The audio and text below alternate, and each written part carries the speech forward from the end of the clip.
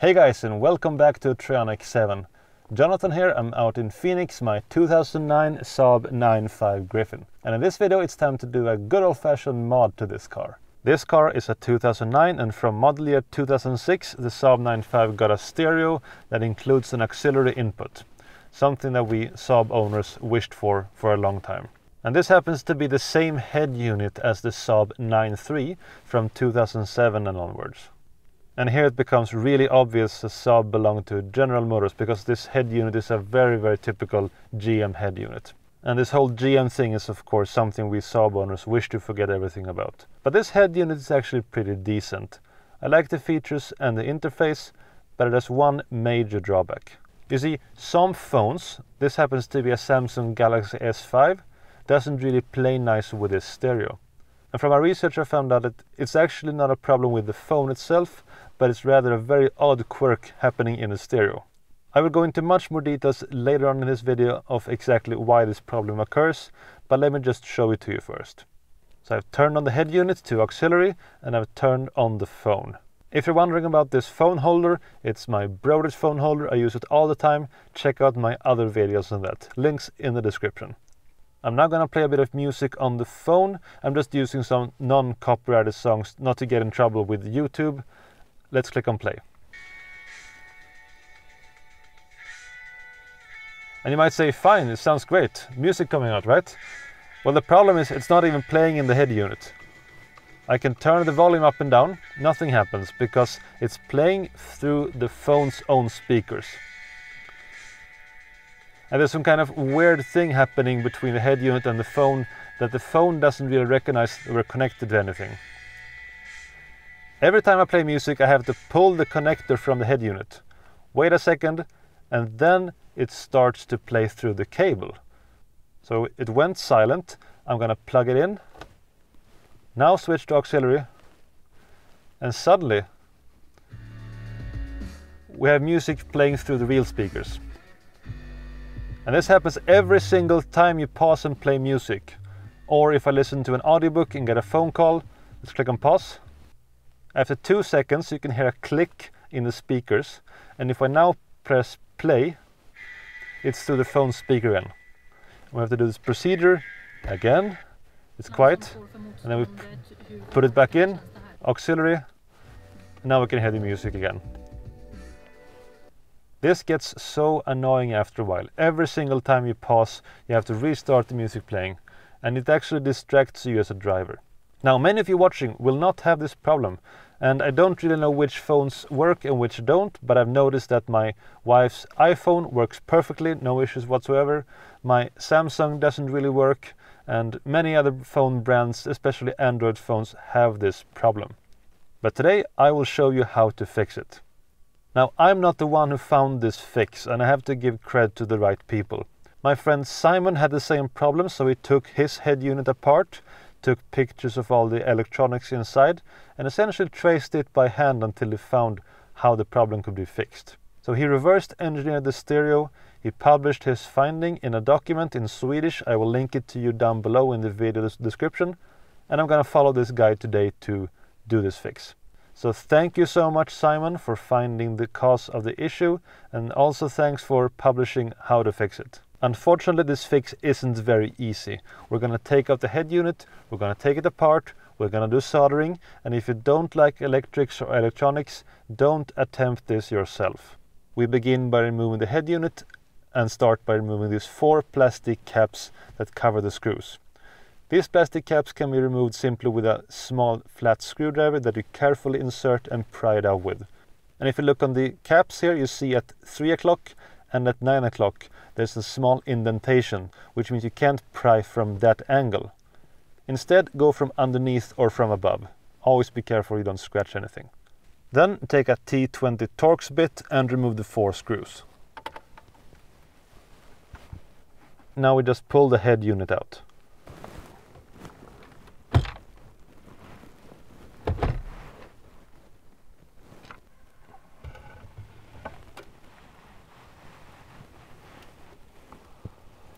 And with the head unit out, simply disconnect the connectors.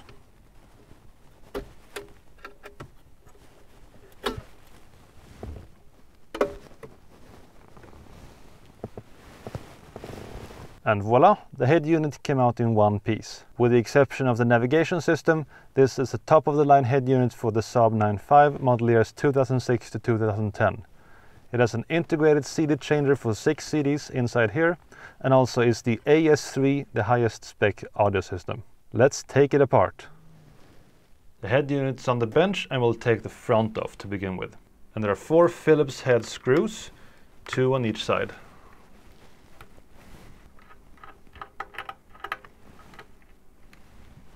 Take a small flathead screwdriver and carefully pry these 3 plastic and metal clips away while pulling at the front.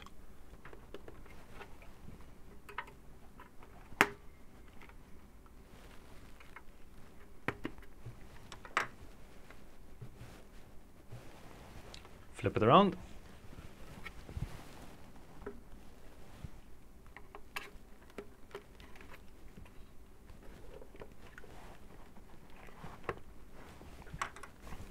And out it comes.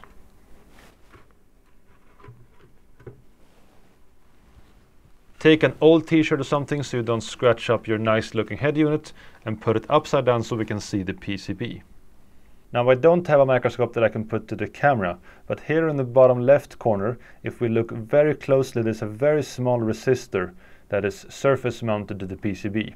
For some strange reason, the auxiliary port on this head unit sends voltage back to the phone or whatever is playing.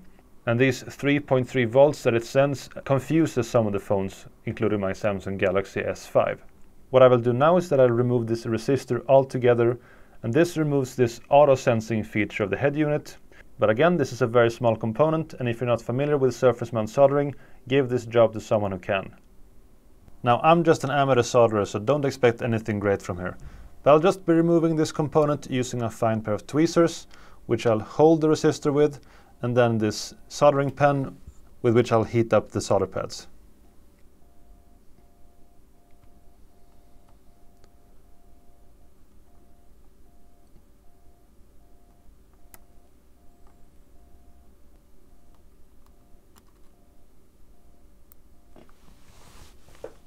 And there we go, I've now removed the resistor.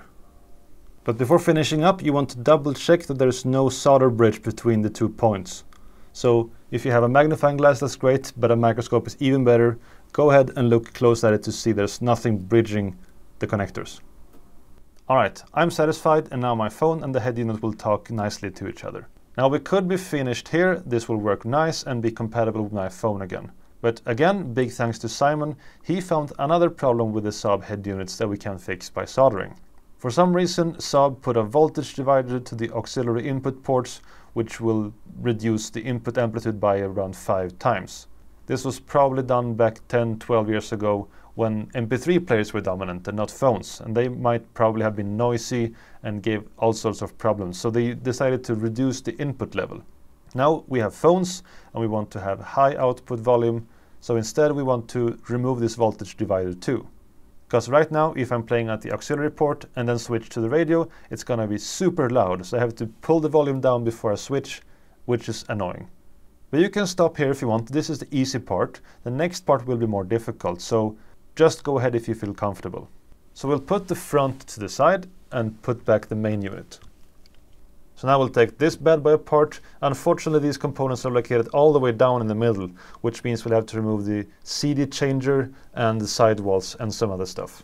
So if we have the front toward us, on the right side you will see this small cooling fan, and to the left side we will want to remove this plate. And from now there's going to be plenty of small screws to take care of, so be sure to have somewhere safe to put them.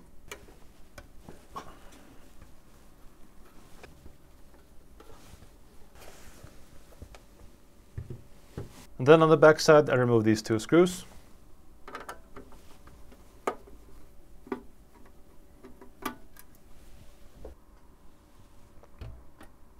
And now the guesswork starts. I'll try to remove this screw on the right side too.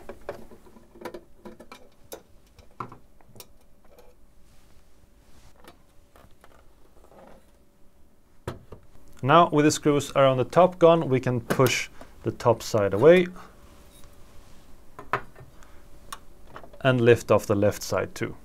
Now this is where things might differ for you. I have a CD changer which holds 6 CDs inside the head unit, so I will need to remove that whole mechanism before getting to the lower PCB. And there's a screw here. This is a smaller screw, so keep track of that one. Another one on the other side.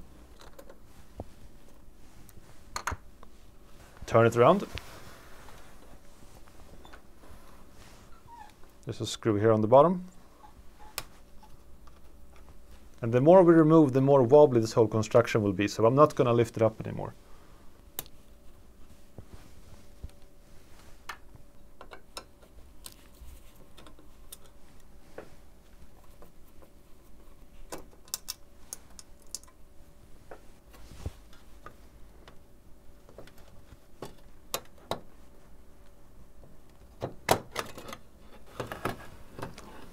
Okay, that worked. I had to remove 2 of the screws on the right hand side too, just to get the chassis to flex so I could pull the unit out. I'm seeing a flat cable, this one here, and it goes down to the motherboard. And to get off, I'll lift this flat head connector slightly with a screwdriver, carefully pulling it out with my fingernails. It's out, and that's it. And this is the whole CD changer mechanism. And we put that one to the side. Wow, we have actually come quite far here, and we can see down to the motherboard. And to gain more access, I will also remove the front panel entirely.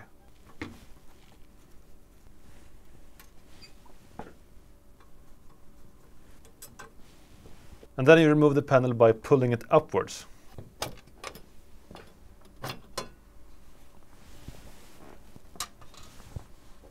Let's flip it around.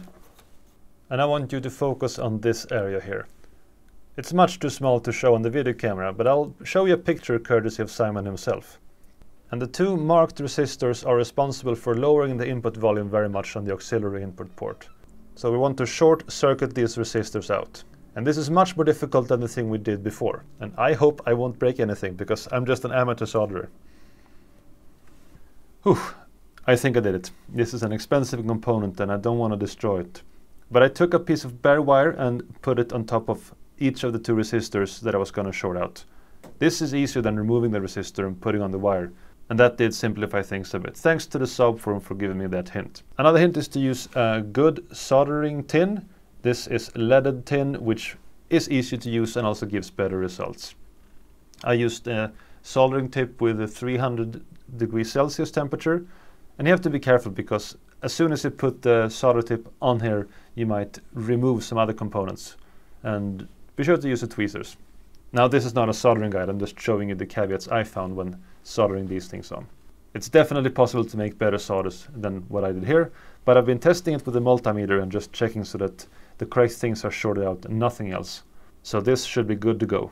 Okay, now it's time to put everything back together.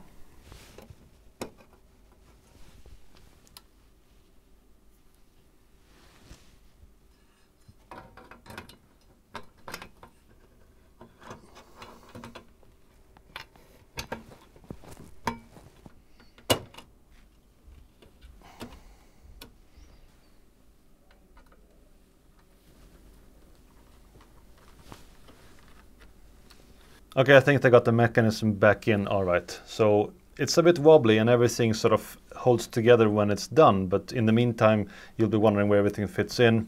There are small little notches here that fit into the rear plate, and when they fit you can attach the screws to the back and then carefully get the front plate back on in the same manner. They hook onto these hooks in the bottom and then this hook here on the side. And don't forget this flat cable. I mean, not like I would make that mistake and have to redo everything and take it apart and pull the cable out. I'm just saying, don't do it. It's counterproductive. I'm now going to put the flat cable back in. And as always, just carefully put them in underneath, and then you press this little black bar, which will give a small tactile click, and then pull carefully on the cable and it should be good to go. Whew. You can now breathe more easily. I hope I didn't destroy the mechanism. At least I don't think so. Take a look around again, make sure everything is aligned and straight before continuing, and then just begin putting all the screws back. Now I hope this was worth the effort, getting a higher audio level and also making the head unit speak to the phone. But yeah, it is a bit nerve-wracking to do this to your expensive, nice new car stereo.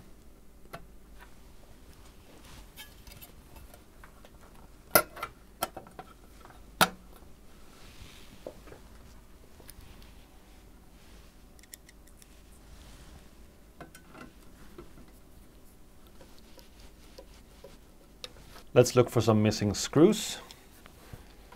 We're all done on this side. 2 more in the bottom.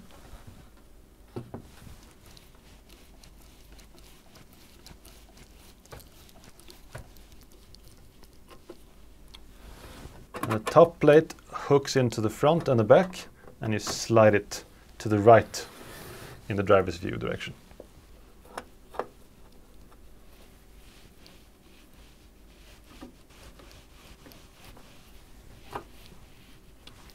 So it's time to put the front on, but first I have some good news. All screws have been accounted for, and I don't have extra screws laying around that should be inside there somewhere. Clicks in the top, and clicks in the bottom, and we take the 4 screws on the sides.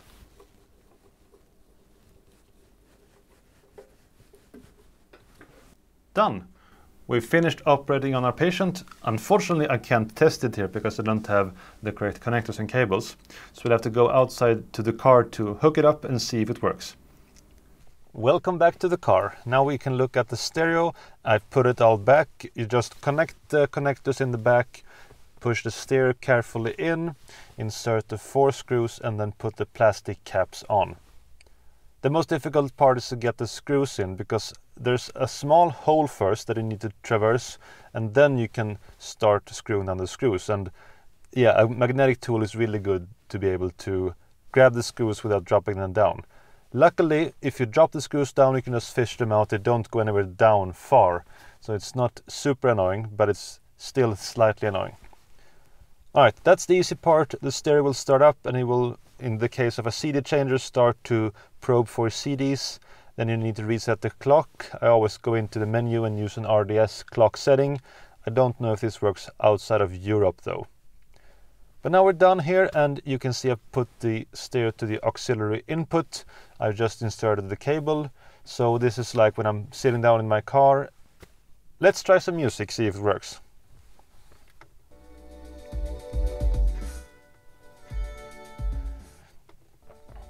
Yeah, it really does, and it's automatic. I can unplug the cable from the phone. It will pause the music. If I plug it back in, it will continue playing again. Another difference we have is that if I disconnect the cable from the head unit, it will not switch back to the radio. And this is because we disabled the automatic sensing of the cable in the head unit, so you'll need to manually switch back. So that was the first mod when we fixed the auto detection of the auxiliary input port.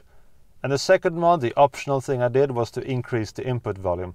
And that actually works really well too. So now I can hear the music much louder than before. For instance, if I listen to an audiobook or something, or a podcast, I would have to go with the volume almost to 80, 90, sometimes 100% on the head unit. And here in Sweden we have these traffic alerts on RDS, and if a traffic alert happened while I listening to an audiobook, it would switch to radio, which would then just deafen me with sound, because the radio is so much louder than the auxiliary input port was before. So I've just been testing this real quick, and I must say this is an amazing change. It might not sound like much, but having to do this connect and reconnect thing, that was really annoying when you got phone calls when driving and so on. Now I can just start the music and just look outside and not have to care about this at all. I spend so much time driving this car to work and back home, about 6 hours of travel every week. That's quite a lot, so I want everything to work perfectly. So to conclude, I highly recommend you do this if you feel comfortable with electronics. I'm a bit of an electronics geek myself, so I just couldn't resist, and I got good use out of it too. And to recap, you remove the resistor at the auxiliary port to get the auto detect to work, and then you short circuit those other 2 resistors on the motherboard to increase the input volume. So I hope this guide was useful to you. Very big thanks to Simon for doing the write-up so that I can follow it. And I hope this video guide is also useful as a guide to do this mod. If you have any questions about this mod, or if you did it yourself and you have some feedback, please let me know down in the comments. In the meantime, I'll be enjoying my new awesome stereo functionality in my 2009 Saab 9.5 Griffin. So thank you very much for watching this Trionic 7 video. Do follow us on social media and also subscribe to us here on YouTube to be notified of our latest videos. I'm out, and I'll see you in the next Saab video. Bye bye.